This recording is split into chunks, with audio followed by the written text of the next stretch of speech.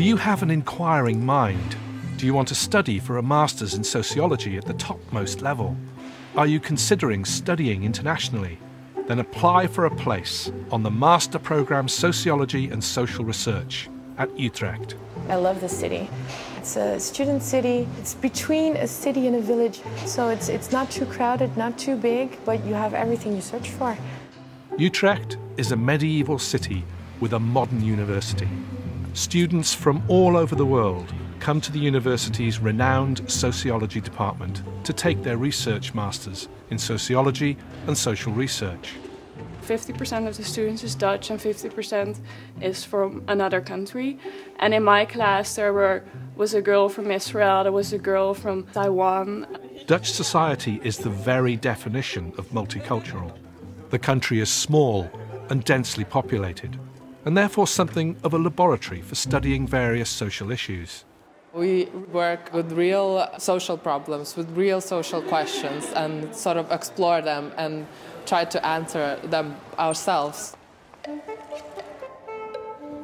Only a small number of students is selected for the Sociology Research Master degree.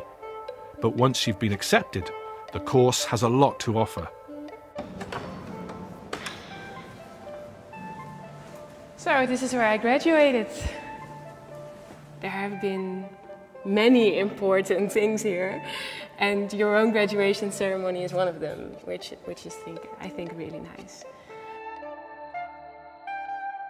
You can actually study and doing research on every topic you are becoming interested in. You get the tools to do that, to become a researcher. Therefore, it's so broad. Every social problem can be studied by one of our students. I study social mobility, mainly intergenerational social mobility.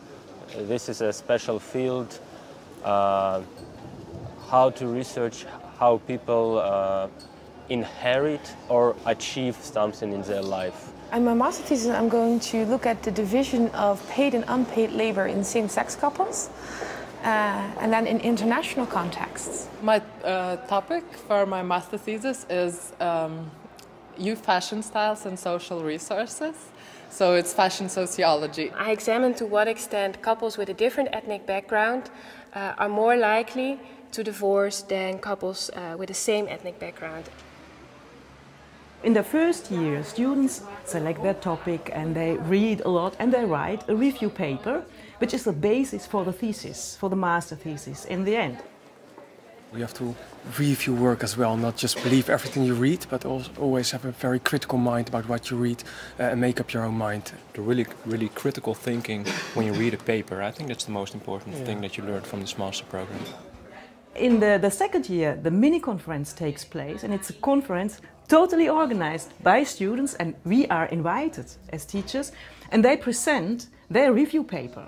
So, and they give comments to each other, and it's a very inspiring event, and it's also a social event, and it's very nice. Let's go to the question now. Who wears what and why? This seems like a very simple and straightforward question. Everything what's happening in society is actually due to some kind of social process.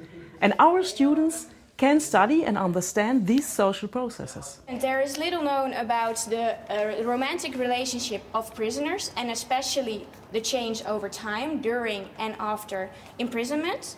So you can pick out one topic that you really like, and that's, for me, it's criminology, but maybe for someone else it's divorce, and maybe for someone else it's experiments. So there you can choose your own topic within this master. And I think the most impressive thing is that we have lecturers that really know what they talk about. They are really top specialists in their fields. All teachers are passionate researchers. And if students who join our master, they are actually treated as young colleagues. They are no students anymore. Here in Utrecht, even masters, they start to do their own scientific research, and they end up with a real article that is going to be published. The studies are really demanding, so you have to be prepared to work really hard. I think I lived in library for weeks. But It's all worth it because I think in the last year I really learned more than I learned in all my bachelors. Actually, I'm leaving tomorrow for my internship.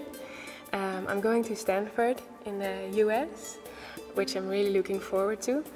It's encouraged that you go for a while to another institute. So I'm going to Stanford to see what they are doing and to see if I can get some feedback on the work that I'm doing now already and see how I can improve my work.